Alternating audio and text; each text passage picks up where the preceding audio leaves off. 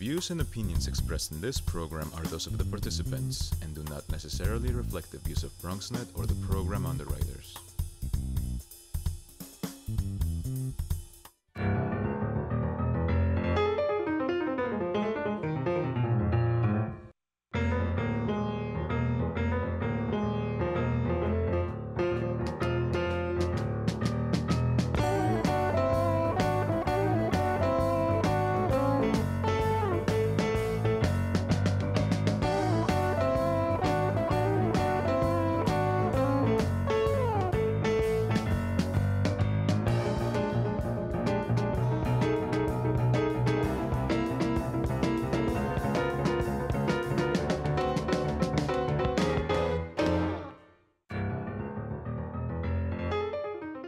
Good evening and welcome to Bronx Talk. You might recall that last week, as COVID-19, the coronavirus, began to spread, we interviewed a Bronx medical director and Fordham health professor about the epidemic to provide some preparedness information and perspective on the scope of the issue.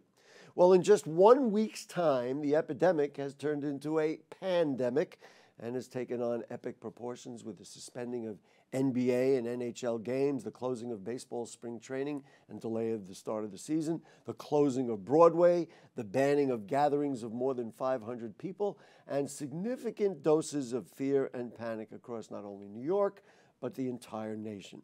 During a lengthy press conference, Mayor de Blasio said he expected the 95 positive coronavirus cases in the city to be as high as 1,000, 10 times more in just 1 week. There is much to say. We're going to review all of that, and if there's time, we'll talk about a range of other issues, too, with the state senator from the Bronx's 32nd senatorial district. Welcome back, Senator Louis Sepúlveda. Nice to have you. Thank you. Always good to be here. Challenging times for all of us, in not only New York and the Bronx and in America. Yeah. What's your perspective on how well we're doing in coping with this very difficult situation? Well, I think at the state level, I think the governor has led the way a governor should lead. At the city level, I think the mayor has done a great job. Yesterday, he did a great job. I think the response at the federal level has been abysmal. I think the president allowed his vanity to essentially control the narrative and control the process of preparation for the federal government. As a result, we don't have sufficient testing. We don't have the medical infrastructure that if this spreads the way some people are predicting, you're going to see a lot of bad scenes, so to speak, at emergency rooms, at hospitals. You're not going to have sufficient beds. This is something that potentially could be a real serious problem. And if it gets to that event, we have nowhere else to point a finger at but the federal government and President Trump. Let's talk first about, you mentioned the mayor and governor. Historically, over the last half a dozen years, they have not gotten along. They have not liked each other. They have attacked each other. I had the sense from watching the mayor's press conference that all of that was off the table, and they had both put that aside because they recognized their responsibility to their constituents, to the city of New York and the state of New York. And frankly, as a New Yorker, I was impressed. I'm assuming you agree with that? No, as a legislator, as a legislator, I feel the same way. Not only that, but the speaker and the leader of the Senate. We're doing what we're supposed to do, is put partisanship aside and make sure that we protect the citizens of the state. And I think that by and large, all the efforts are being coordinated and they're doing a good job. Is there a dialogue in the Senate right now about what you might do? Because we haven't heard any news, and it's certainly appropriate. You want to let the governor speak for the state and all that. Or is it really in the governor's hands to administrate various programs? Well, the governor has the biggest power and the biggest ability to combat it. Last week, we passed a bill that essentially increased the governor's ability to handle this type of emergency. Some people thought that it was too expansive and giving too much power to the governor. But the truth is that we can take that power away relatively quickly if we believe he's overreaching. So we've done that. We have spoken. The leader has certainly been in contact with the governor on a constant basis. And we as legislators, myself as a senator who has about 15 to 16 staff members, I'm very careful about exposing them, and I'm sure that other legislators are doing the same thing. What are your constituents saying? I mean, I mentioned fear and panic, and I've actually heard it both ways. I've heard people who said, you know what, it's all too much. Why are we going through all this? And then I've heard other people who say, you know what, close the schools. I don't want my child, and I don't want parents, and I don't want, if they're a teacher, I don't want to have to be exposed to these situations. So why don't we close the schools? You know, is there a balance, and what are your constituents saying? Well, I think you're getting the same thing. Some people say, in fact, on my way here with a member of my staff, we were talking about individuals saying that, you know, I'm fine, I can weather this, I'm in good health. The problem is that if you're infected, you may infect someone who's not in such good health, someone senior who can die of the virus. In my office, you know, we get an average of about 30 to 50 constituents a day visits, and that's essentially gone down to almost 2 or 3 a day. And when I speak to people, especially parents and school children, they have the biggest fear because their kids are within a group of other children, and they are in a position to be exposed relatively quickly. But I think most people now are being careful. Most people now are demonstrating the concern. And I think now that the government has essentially taken charge of the process. Local government. Local government, yes, absolutely. That people are heeding the advice and warnings that they're being given. Did you agree with the mayor's assessment that it was a good idea to to keep the public schools open? Homelessness is an issue. What are you going to do with the kids? Of course, and then it creates a domino effect because if a child stays home, then some of the parents who have to work, maybe they work on the MTA or other, you know, they could be police or firefighters or whatever. So did you agree with that idea to keep the schools open despite what you said may be a potential risk? You know, it's a very difficult decision to make for the mayor because essentially it does disrupt an entire household. The parents don't work, but we do have to look at what the numbers are telling us. I'm sure that the mayor's health professionals, people that are advising him, have told him that we're not ready yet for a full closure of the schools. We have, to some degree, if we have 1,000 cases by next week, the way the mayor's predicting, then maybe I think we should consider closing the schools. But as of right now, I think that we can still weather the storm a little bit. I'm going to give you a personal story. I've told many of my friends this. I posted it on my Facebook page. I probably was at the last public event at Madison Square Garden because I was at a concert, what was it, last Tuesday. Mm-hmm. And so I took the subway down to the garden. I was very aware of what I touched. In other words, at one moment I held a pole and I was like, oh goodness. Yeah. And then as soon as I got to the event, I washed my hands thoroughly before I even got, you know, as soon as I got in the door, I washed my hands. I made sure that while I was on the train not to touch my face, not to go near really too close to people or breathe on or those kinds of things. Then I sat at the concert. There were people next to me. I was aware of, you know, the space between us. Maybe during an intermission or during a long jam, I ran to the men's room and washed my hands again. And then when I got home, rode the train back, same kind of thing, mm-hmm. washed my hands and face. I felt I had done all I could do and that I didn't need to inhibit my activities further. What's your feeling on that, that now somebody who wants to go to a Knick game is not going to be able to do that? If they had followed that protocol, you know, what's wrong with that? Or did we still need to do more than what I think very responsibly did? Well, I mean, we're doing now what our parents told us when we were children, and what we tell our children that we're parents, that wash your hands and don't, you know, sneeze on people. And look, we didn't expect this. We didn't expect. Again, the federal government didn't really prepare us for what was coming.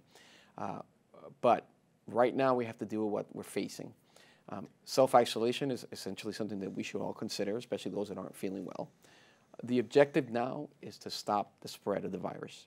And in order to do that, we have to take measures so we don't wind up like Italy, that has over 60 million people who are basically quarantined, for lack of a better term. But we have to be this careful. We have to wash. We have to, everything that you did on that trip. I did the right thing, right? You did exactly the right thing, and everyone should be doing that because that will also help us contain the spreading of the virus. Let's talk about the economy. There was a story in the newspaper about how the MTA is going to suffer because, frankly, when I took the train the other night, it was like 5:30, and it was like rush hour. I was expecting a lot of people, yeah. And the trains were relatively empty.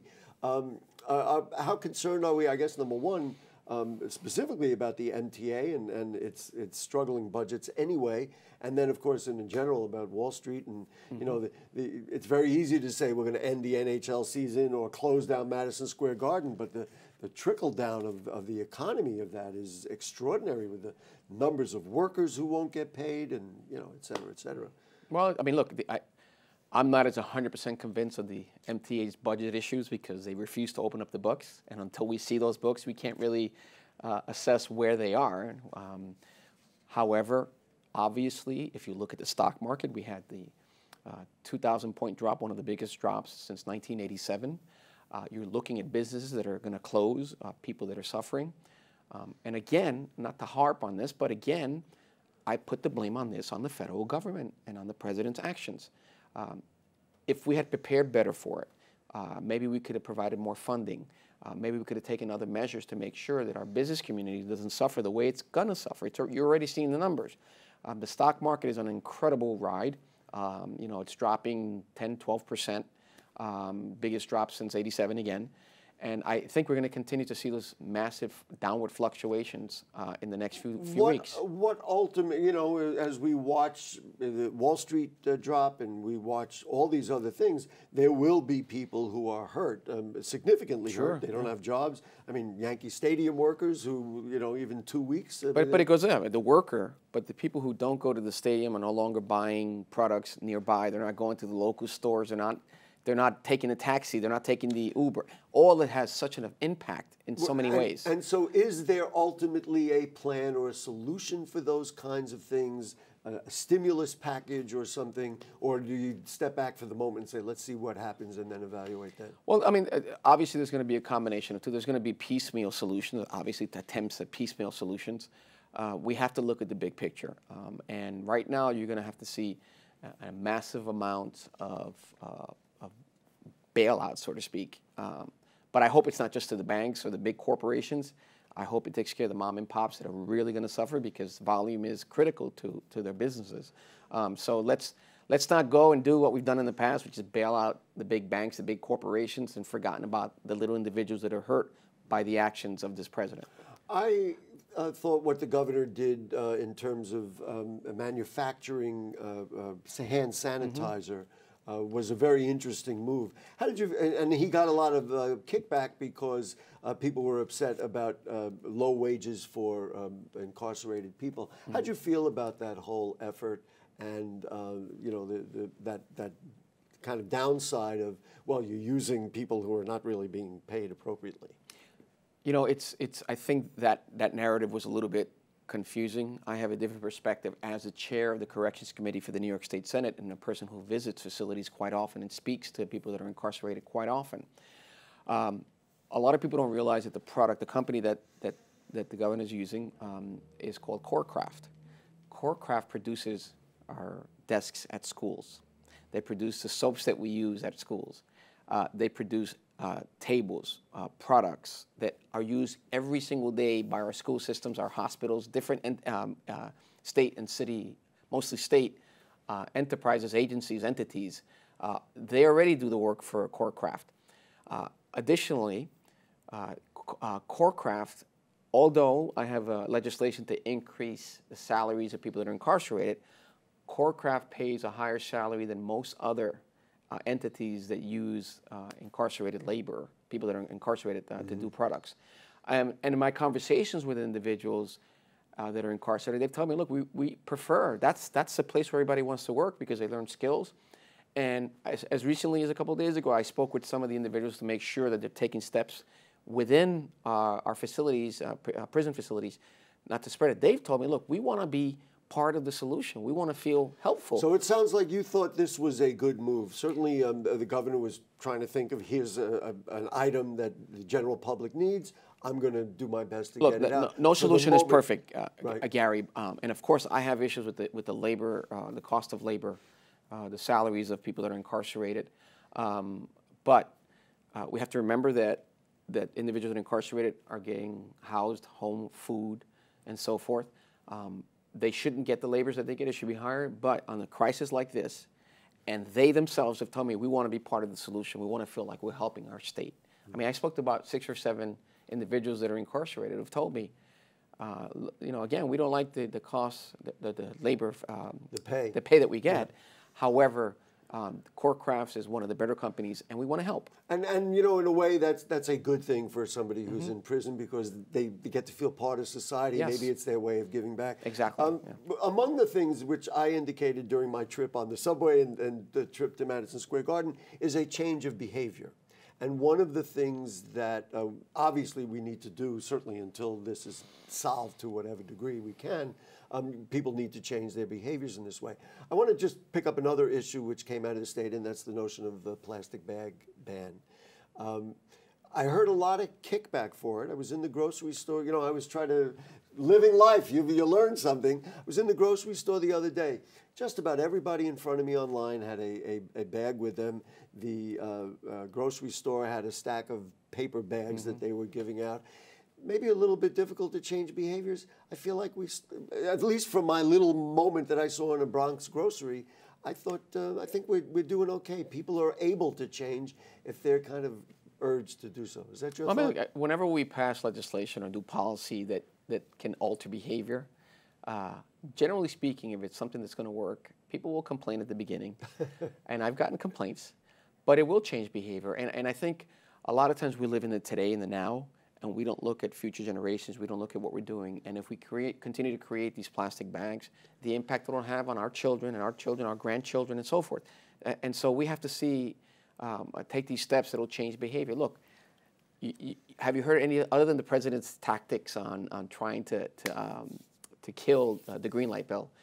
All the screaming and raving and ranting and raving about, literally threatening the state of New York over it. I was going to bring that up. And nothing but good things have happened about it. And in fact, I have colleagues. Explain what you mean by that. Well, I think over 75,000 applicants. One of the complaints, or one of the fear-mongering components of the Republican Party, was that it was going to lead to people trying to vote illegally in this state, or people actually registered to vote, or a backdoor way to immigration. There hasn't been a single case of anybody attempting to illegally register to vote that are part of an applicant of a green light. Through this process. Exactly. In fact, I've had colleagues, including Republican colleagues, who opposed the legislation, who have met with me talking about how we can make it easier for a certain segment of their population, like the El Salvadorian population, having difficulty because of the way their licenses are written, and approached me about how we can help them with the consulate. And one of the first things I said to them is kind of an irony that you oppose it and now asking for me to help you. Well, because it's helping their constituents. Of course. People go into commercial centers now. They're able to drive and spend money. This is a nice segue toward the bail reform bill, which has been soundly attacked. And there are suggestions now that maybe there should be some reform of the reform and put some discretion in judges' hands to evaluate whether or not somebody should be, remanded to prison instead of, being let go free. And we certainly have seen all the high-profile cases of somebody who, could have been incarcerated, then goes out and commits another crime or disappears. Are you ready now to say, let's adjust the bill because it's not quite what we were hoping? First, let's be clear. I have read about all the supposed sensationalism of arrests and people that were released that turn out to be complete fear-mongering and nonsense and misinformation. You think there's Oh, absolutely. For example, the Nassau County Police Commissioner, when railing and screaming and yelling about how the bail reform bill was the reason why an individual was going to testify against an MS-13 defendant, the witness ultimately was murdered. And he blamed bail reform. But when they explained to him the process of the litigation, he ultimately accepted that it had nothing to do with bail reform. However, he put a one-sentence statement out saying, it wasn't due to bail reform. The individual has been arrested like 100 times on the subway, right? They say he was arrested 97 times before bail reform. So that hasn't really changed anything. And I can tell you, by the way, I never understood that. Yeah. There should be a limit to the number of times if somebody's arrested for the same thing. I mean, 97 is ridiculous, but even 10 times, it seems to me the penalty should then change, even if it's jumping a fare beating or something. Well, that's an area that that we have looked into, people that are constantly arrested. But the reality is that this individual was arrested before bail reform, and there was no, outrage about that at that time. And again, there's so many different cases that are put out there that we ultimately debunk. The commissioner the other day put out statistics saying that bail reform led to the spike in crime. I think he's looking for an excuse.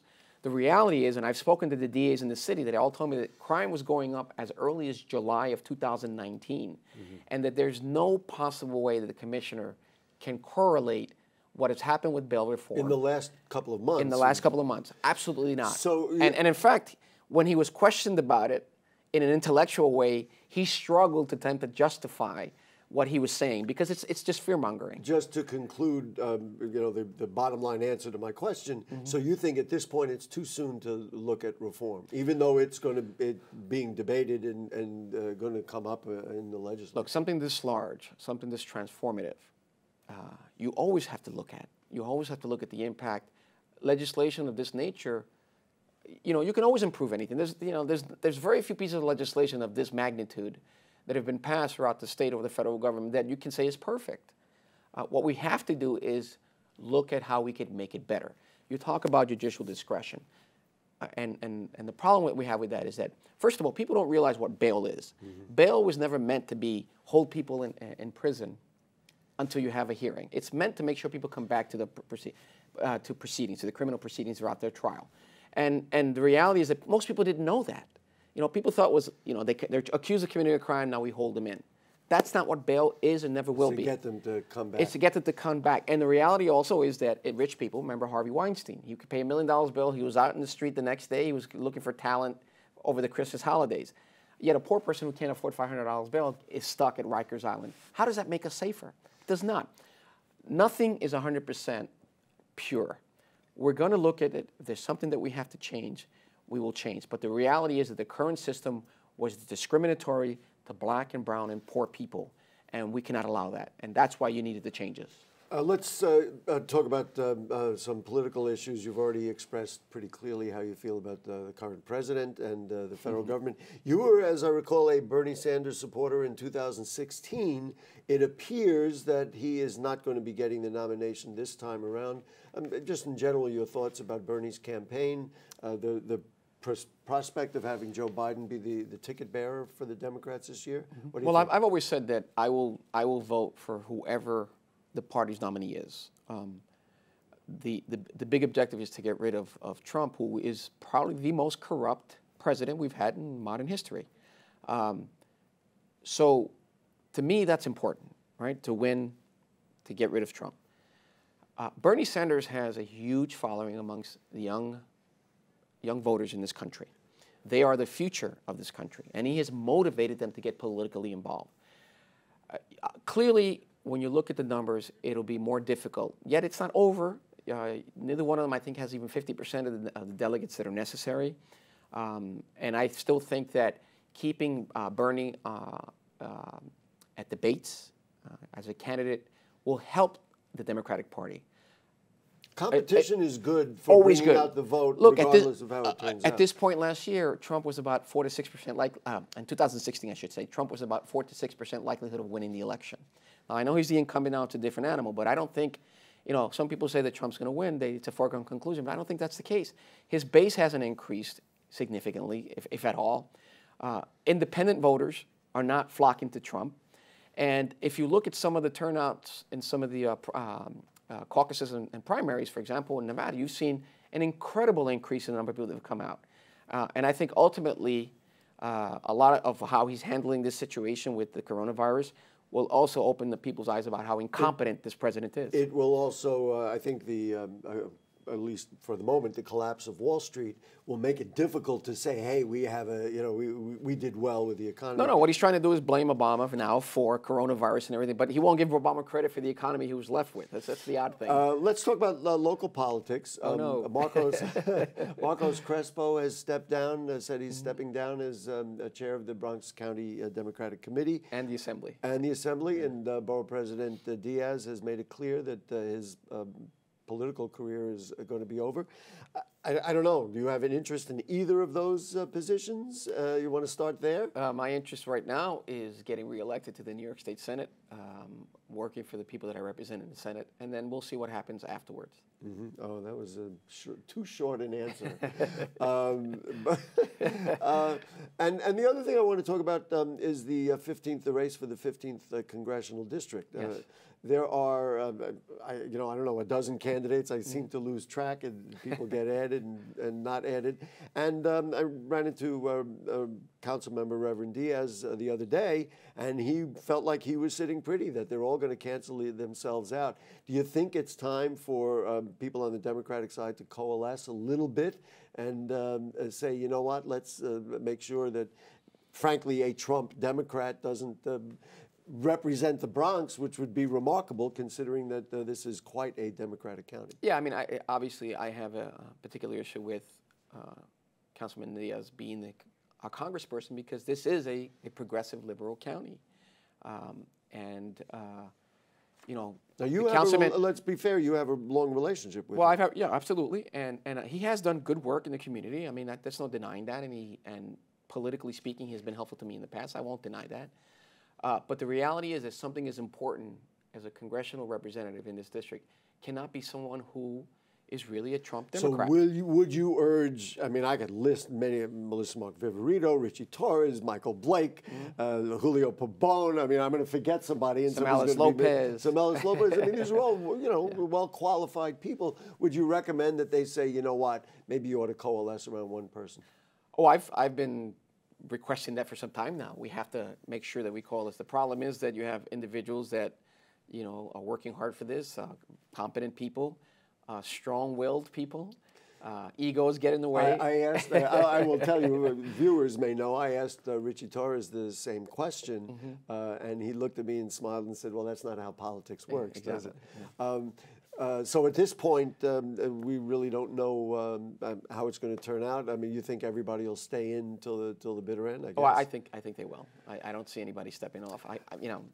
Hopefully they will, but I don't see it happening. Senator Diaz, I want to thank you for joining us. Wrong name.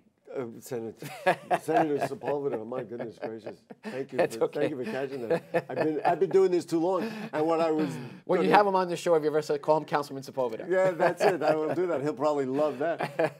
But I thought that we would shake hands the modern way to thank each other. This is how we do it. As I've been saying to people, it's the same affection, just a different expression of it. Yes. Thank you very much for your time. We noted, by the way, I did the count. He's been on the program 21 times, even before he was an elected official.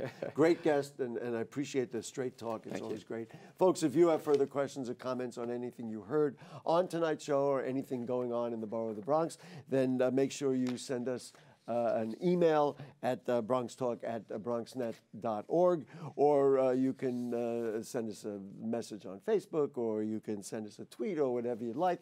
We thank our producer is Helen Greenberg, our director Nick Marrero. Abelay over here has done a great job also helping us set up, and we'll see you next week. Good night.